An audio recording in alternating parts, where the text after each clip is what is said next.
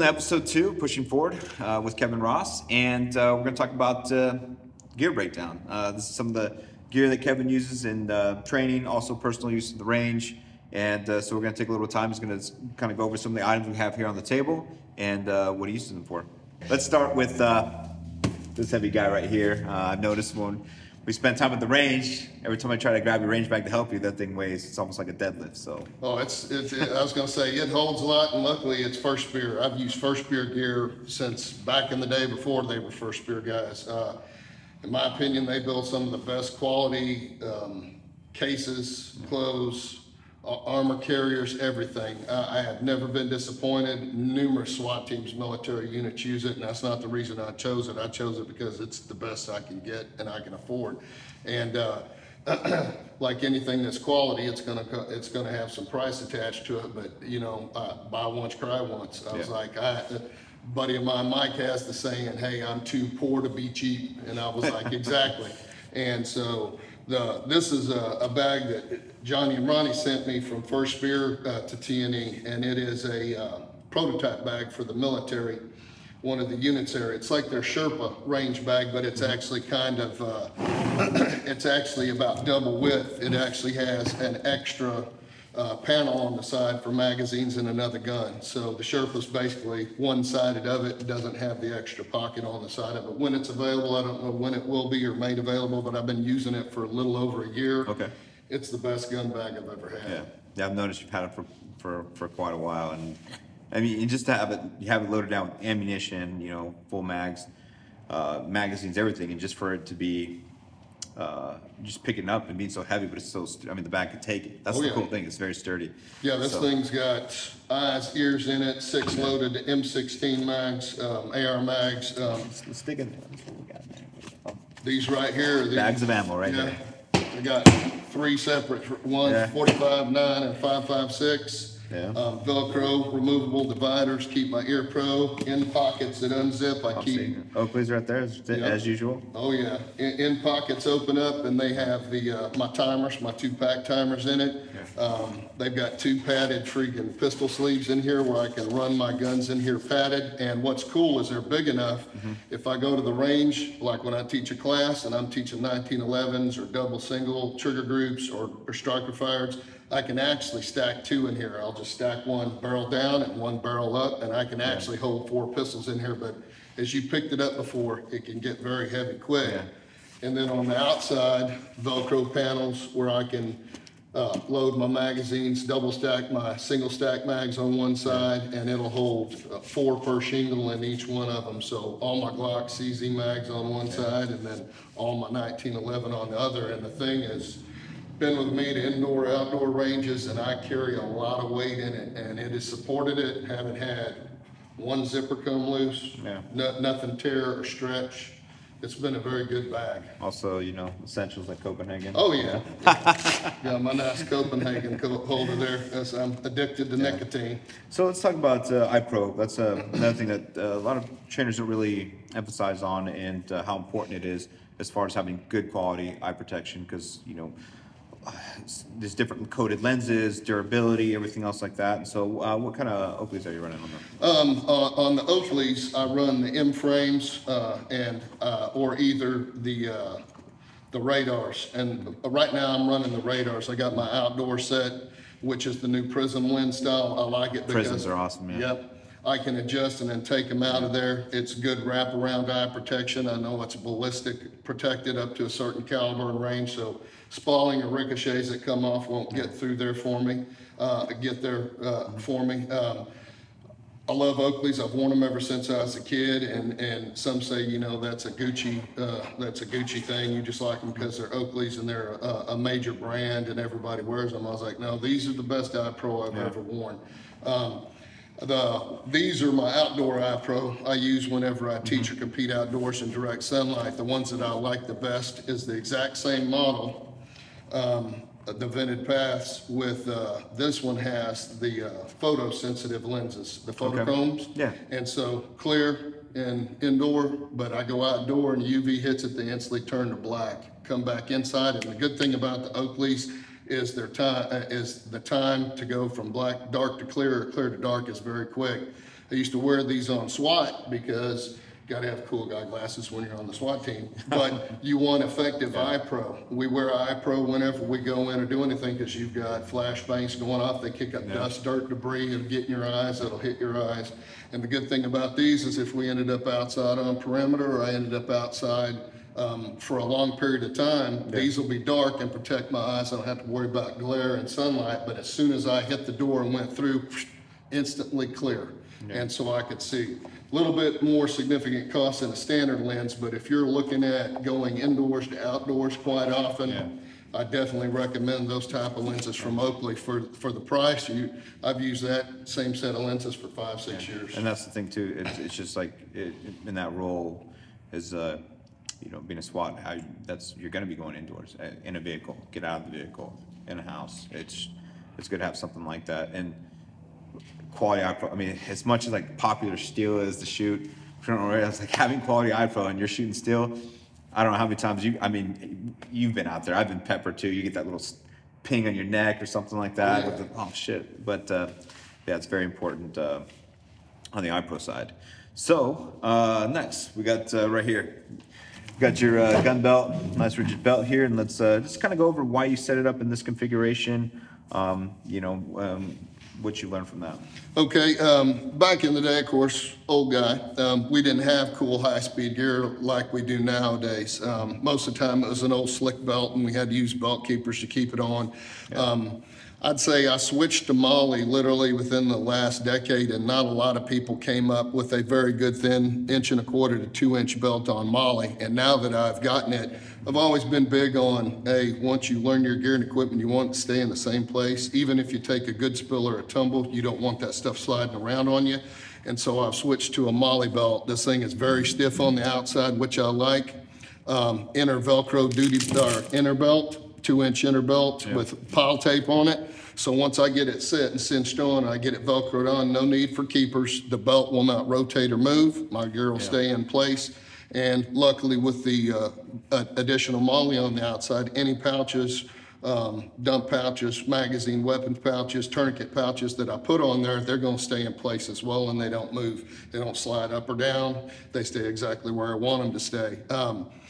For my setup, on this particular gun belt that has the D-ring, it's one of my older belts for training in SWAT, and we always had this. If we rode on the outside of the APC, we had lanyards that we would attach and clip into the APC. So if you're riding on the skids going up to the residence, anything the driver does, he takes a quick sharp left or right to avoid anything, and you don't have a good secure grip or see that movement coming, off the side you go.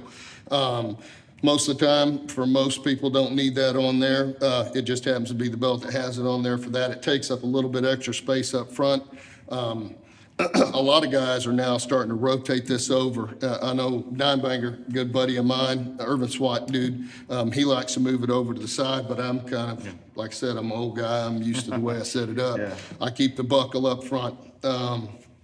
Holster options and leg options, I run everything from belt mounted to drop leg platform. When I go drop leg, I like it short and single strap. I don't want it far down on my leg where I got to reach far to get the gun. I usually just want the gun to come the very top edge of the gun of the grip to be right at the level with my belt or close to it. Similar to what I wore on duty use. That way you're not literally doing two different types of movements and having to retrain between a severe drop or either a higher mid-ride or high-level holster. Use the DFA from Safariland and their shroud. I like the DFA because it's rubberized, it stays in place. It doesn't slide around. I don't have to drill a hole, zip tie it, or tape it to the belt, so it's always there. It stays there due to the friction. Use the QLS platform. I use a lot of different holsters. I use Safariland holsters and retention level holsters, level 1s and 2s, especially when I'm teaching military law enforcement. They don't use friction level holsters. They've got to have an added form of mechanical retention. And so I can easily interchange, plus I run a lot of different weapons platforms, 1911s, striker fires, double singles, doubles only, different types of weapons. So I just get the holster I want, attach the QLS plate, and luckily with the taco pouches, I can pull my 9mm 45 double stacks out and throw my single stacks right in the same pouch and they'll stay retained. Run a triple shingle for my pistol, double for my rifle. On my competitive rigs, I'll pull this last tourniquet holder on the back, and I'll stick another rifle rig or rifle holster there. Okay. So you got a couple tourniquets, then dump pouch, and you know, nice little personal touch on that. They'll flip that around here. You guys can see that. Yep, I love the tourniquet holders. I usually on a rig, I'll attach another one up front, and I always have one usually attached to my body armor. Okay. I'll carry 3 to 4 on me at one time. Anybody that does TCCC knows you need 1 for upper extremities, 2 for lower extremities, and I usually try to carry 3 or 4 of them on me whenever I run the gun. Great, and let's see. We've got this rig, let's see the side, and let's talk about this here. All right, this is my Strand Hog armor carrier from First Spear. Used First Spear whenever I was on SWAT. I've got my own personal armor carrier. I love their equipment and the 612 system on there. That stuff, when you use the 612 pouches and with the 612 system, it's got the pile tape on the inside of it. The pouches will not move. They won't slide. They are, when you set your pouches, you need to make sure that is exactly where you want them, because once you attach them, if you decide to move them even one over, you're going to have your work cut out for you just to get the pouch out to get it back on. They do not move and they stay in place. First Spear makes phenomenal armor carriers. This one happens to have plates front and rear, soft panels on the inside, and then I've got soft cummerbund on the outside with level 3A protection on it. I also have the ability to also put my 6x6 inch rifle plates on there. If I was still doing it for duty or SWAT use, I'd have the rifle plates in there. As a trainer, I just run the 3A on the sides. Okay. Let's see, then it's tucked away here. What do we got in this pouch right there? In this pouch right here, usually whenever I'm running out there in class, I'll attach another tourniquet here, unless I've got it in my car or something, or use it for something else. For this pouch here, I keep an extra set of shears here. It's not because I'm a medic or EMT. I'm not gonna be cutting bandages off you. This was for flex cuffs. Or anything that needed cutting similar that scissors would work better. You don't want to cut handcuffs off or flex cuffs off somebody's wrist with a nice sharp knife. And in this pouch here, I carry an O-lace bandage, and I tack it in there and pressure dressing so that I can use it if I've got a pack a wound or additional medical care. I always keep a picture of my boy in there too. That's kind of keep it close to heart's only pocket. And then in the back here, this is still my old SWAT card from SWAT that gives my allergies, medications that I'm on, contact info and everything. That way, if we got shot or injured or got taken to the hospital, they could pull it out of that central pouch and identify us by looking at that card and see any type of pertinent medical information. On this pouch, I like this one. It's also a First Spear pouch. It Velcros on itself on the inside. It's very small, doesn't stick out, so I can still see and run my gear and get to it without having a big bulging pouch or an admin pouch over the top of it. Awesome. Okay, and last we have your track setup here. And so I remember working on this quite a while ago when we first started, not when the first 12.5s came out, but when we first started doing the 11.5 inch tri-lock rails. So we have here your colt lower with your tri-upper. Yes, sir. This is the 12.5 inch with the mid-length gas system. I love this gun, all right? I'm big on longer length barrels. I don't usually jump below 10.5. Carbine or mid-length system, it just depends on what you're running or why you're running it for. I like the mid-length because it's a lot less recoil, a little bit gentler on the operating system, not as much wear and tear. I love the new Mega Rails that you guys are, the Tri-Lock rail. Those things are phenomenal. I like it because I like more of a rounded forend. I don't put a lot of vertical foregrips or anything on there. Yeah. I like running it slick, and most everything goes on the top rail. When I was on SWAT, the light, my white light was usually a Surefire. I'd run it at either 11 o'clock, 1 o'clock sight, my PEC 15, and then my optic, my backup irons on it now that I don't have any need or can't afford nods. I was like, I just run it pretty much slick with optics irons and my white light on top at 12 o'clock, and that keeps the sides clean for me to use working barricades or obstacles. If I end up in a rollover position or anything like that, or up against cover or barricade, I don't have anything on the sides that I might accidentally hit or run into my light or anything along those lines. I love that this gun's lightweight and it's handy, but the freaking rail is phenomenal. It is solid. I like to have a little bit of extra weight on it. It's thicker. It can take more abuse than other rails that are manufactured in this similar format, lighter weight, lower profile format. This one just feels solid. It is solid.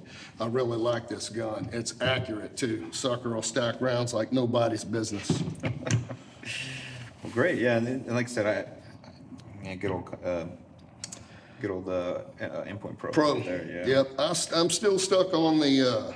I've ran a lot of different optics, EOTechs and everything. And I've got the M5, I've got micros, but on my duty guns, I've always liked the Pro series or the old comp series, the M2, M3 series optics. I've been using those for almost 30 years. Yeah, tried and true.